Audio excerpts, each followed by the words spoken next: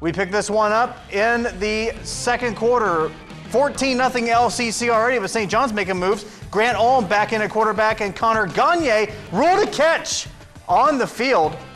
St. John's wasting no time. Clay Podubny bounces it outside, breaks a tackle, and takes it in from 20 yards out for the touchdown. St. John's on the board, 14-7. But LCC would answer. Carson Parker with the keeper. Man, that growth streak is paying off.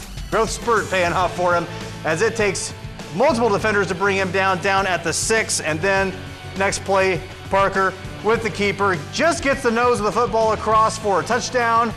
That is all it takes. LCC taking care of business tonight, 54-27 over St. John's. Carson Parker, 251 yards rushing, 26 times carrying the ball, 5